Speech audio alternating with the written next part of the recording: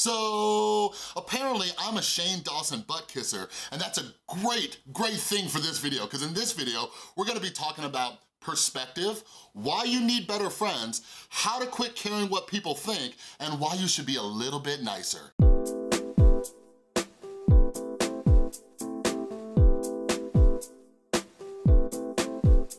What is up, everybody? This is Chris from The Rewired Soul, where we talk about the problem, but focus on the solution. And if you're new to my channel is all about mental health. So what I like to do is pull different topics from the YouTube community or pop culture and try to teach you how to improve your mental and emotional well-being. So I've been doing a bunch of videos about the Shane Dawson series. So if you're into that kind of stuff, make sure you subscribe and ring that notification bell. But for all of you here who are current loyal subscribers, I have a very exciting announcement. This morning, I did some sweet talking to my beautiful girlfriend, Tristan, via text message, and I convinced her to film a video with me this weekend. So yeah, make sure that you have notification bells turned on. This is gonna be a really good video. It's gonna be fun and exciting. I can't wait. I'm gonna try to post it on Sunday. Anywho, let's get started with this video. So before I get started, if any of you have been around my channel for like a long time, like before the Shane Dawson stuff, before other things, like I've made a few videos about how to quit caring what people think. I mentioned it in one of my Shane Dawson videos. So this might seem a little contradictory. I was thinking that as I was about to make this video. But here's what I'll say. I'm making this video for the same reason I make all my videos. I think we can pull something from this that all of us can learn to improve our mental health. Because trust me, I'm letting you all know right now, I do not lose any sleep over the comments that I get on my YouTube videos, and it is amazing, all right? But like I said, there's some good lessons to be learned, and this is a great opportunity to talk about this. So yesterday, after the Shane Dawson Inside the Mind of Jake Paul finale, I made a video saying like, we owe Shane Dawson an apology, right? And there were some comments on there saying like, oh, quit kissing Shane Dawson's butt, quit kissing his butt, oh my God, and like somebody like had a counter going on and saying this, and I'm just sitting there like, what? And then there's like people agreeing, and I'm just laughing. I'm like, are you serious right now? Like, are you serious right now? And like, the first thing that we'll talk about is perspective, right? So perspective, it's always fascinated me. I talked about this a bunch in my live stream. You can have two people, or 50 people, or 1,000 people, all in the exact same situation, and everybody's perception is different. So like, for example, I've made videos over the last weeks where people say I'm being too hard on Shane. And then I have people saying I'm kissing Shane's butt. Same thing with Alissa Violet. I have people saying, you know, I'm victim blaming Alissa Violet. Then I have other people saying I'm being too nice to Alissa Violet.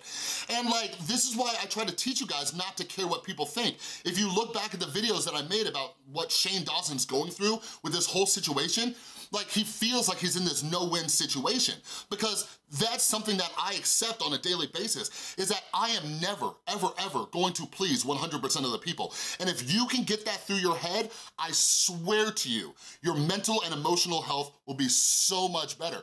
I know every time I put out a piece of content, I am not going to please everybody. And it is such a relief, because if any of you are like a people pleaser, or you're self-conscious, or you get like social anxiety, you know, when our brain races, like, oh, what are they thinking about me? How do I look? Did I say this? Did I offend anybody? Like, that's the thing, like, we gotta know that we cannot please everybody. This is why I always tell you, make sure that your motives and your intentions are pure. That way you don't care so much about what other people think. Like, I made an apology kind of video about Alissa Violet.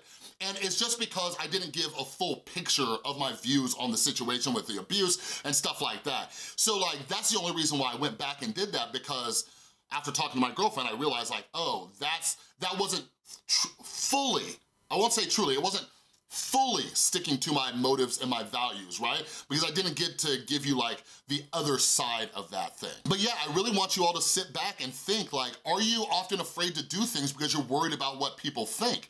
Like, does that drive you nuts? I know it used to drive me nuts, and like just the freedom I get from this. Like, I'm gonna make another video after this about anxiety, but like this is a huge anxiety topic. Like, so many of us care what people think. And let me tell you this, for any of you, I know I've recently had a bunch of YouTubers subscribe to me. I know some of you are creators or you're artists or whatever, but like, think about the freedom that you'll get when you just quit caring so much about what people think. Like, if you go and watch pretty much any YouTuber burnout video, you will see the creator.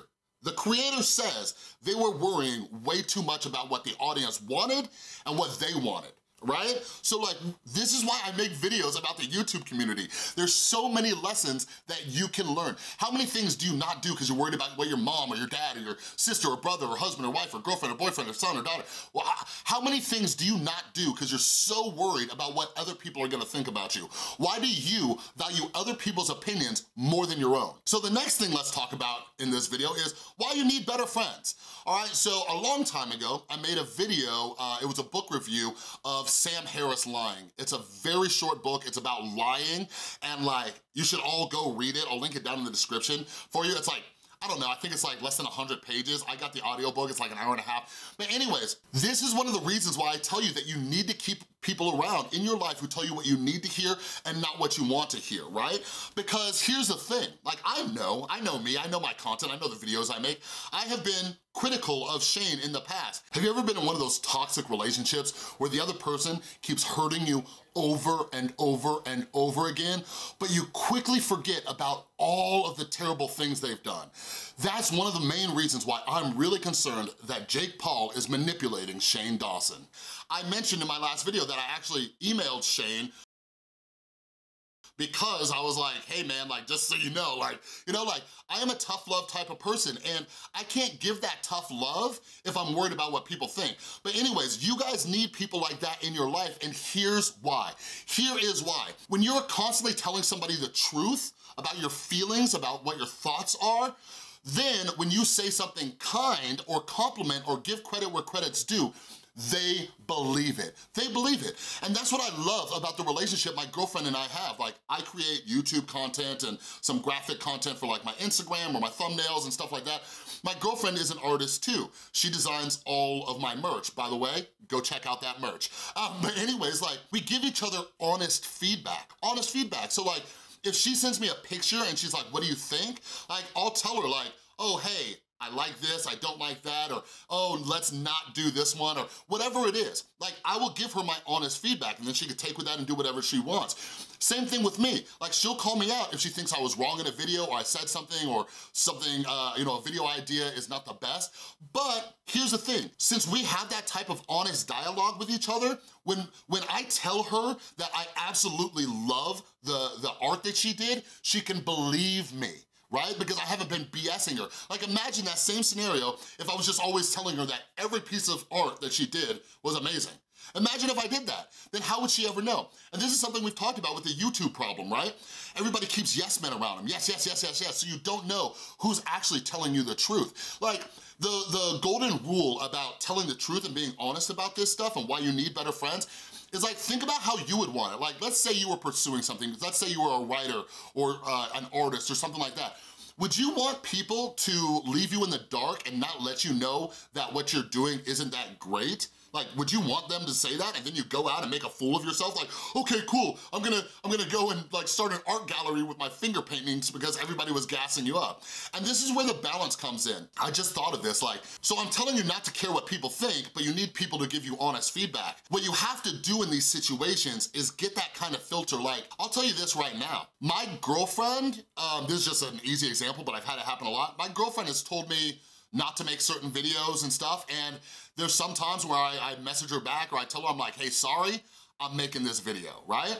And sometimes she's right and sometimes I'm right. Like, there's videos I've had that have exploded that, you know, she thought might be a bad idea. There's other videos that I made that she thought would be a bad idea and they tanked, you know what I mean? So like, I take that input and then I sit and I make my own decision. So I really want you to think about that. But like, this is why we need to talk about like constructive criticism too. So my girlfriend made a drawing of Shane Dawson over on her Instagram. By the way, go follow her on Instagram. So she put up this drawing and she sent it to me and I was like, I don't know, there's something off about it. I was like, it's and it was just really picky. Like we get picky about weird things, and Shane's cheekbone seemed a little bony.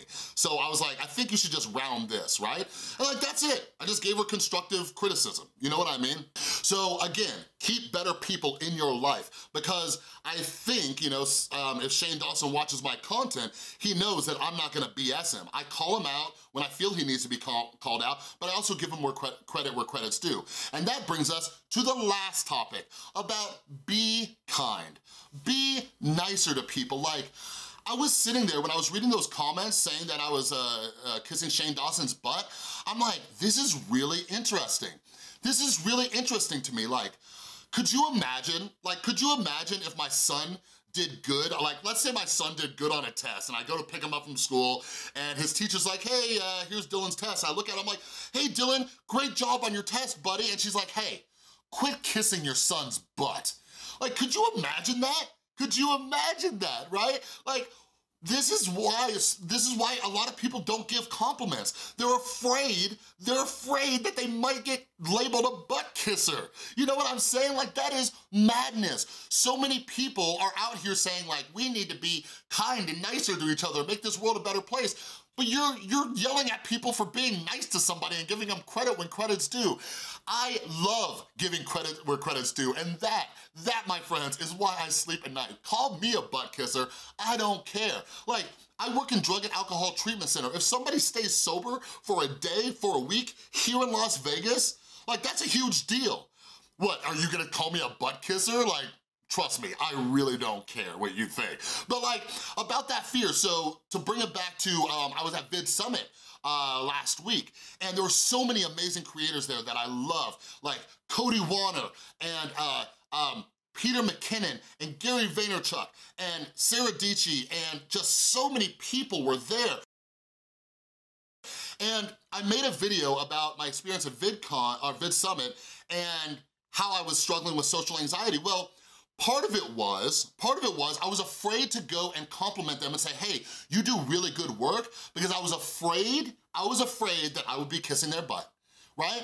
So then, once I talked to my girlfriend and pulled my head out of my butt, I went up to them and I just went up to random people. I'm like, yo, I love your content and let's take a picture together.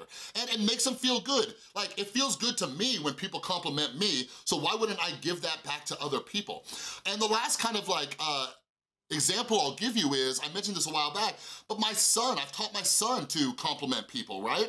And he'll like tell other kids or even adults, like when we go see Marvel movies or whatever, and they'll be wearing like a cool shirt of one of his favorite like superheroes or a cartoon, and he'll tell them, he's like, hey, I really like your shirt, right? And one day he was like, Daddy, do you think it's weird that I tell people that their shirt's cool or that I like their shirt? I'm like, no, man, that's awesome. Compliment these people. I'm like, and if they think it's weird that you're complimenting something they're wearing, I'm like, they're the weird ones. So I want you all to remember that. Don't be afraid to give compliments. And that's why I made this video, because like, this is a great example of all these things. So that's what I do. I take real life scenarios and I try to teach you how to improve your mental health. So let's do this. Let's do this down in the comments below. Let's talk in the comments below. Are you somebody who cares far too much what people think? We can also answer this question. Do you get defensive when people give you honest criticism? Like, do you keep around people who tell you what you want to hear instead of what you need to hear? Let's have a conversation down below in the comments, okay? But anyways, that's all I got for you with this video. If you like this video, please give it a thumbs up. If you're new, make sure to subscribe and ring that notification bell. And a huge thank you to everybody supporting the channel over on Patreon. You help me do what I love, which is helping people with their mental health. And if you would like to help support the channel, you could do it for as little as $1 a month by clicking or tapping right there, all right? Thanks so much for watching. Be kind today, and I'll see you next time.